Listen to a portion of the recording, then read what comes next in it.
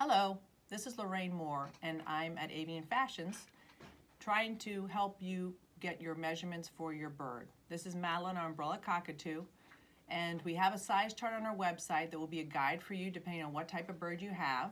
But every once in a while we'll ask you for measurements if we need a little bit more clarity, and we ask you for 2 key measurements, and I want to demonstrate that to you today, how to take that.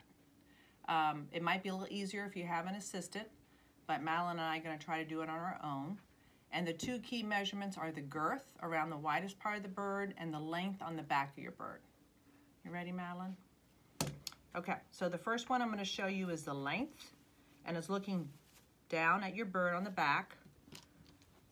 A soft tape measure, a string, a regular tape measure, as long as it's not a metal one, is good to use. And you're going to start at the base of the bird's neck, which is where the wing, top of the wing originates. I just follow it over. And you're going to go down to where the tail begins.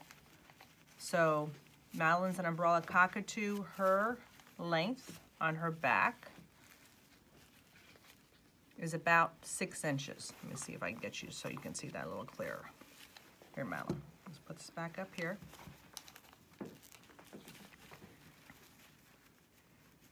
Here is her tail that's beginning. So actually it's about a little over 5 inches, maybe 5 1/4 inches.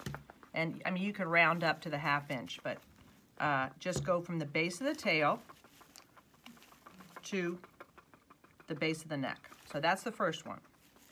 The second measurement we want to do is the girth, and we want to do that around the widest part of the body without the wings.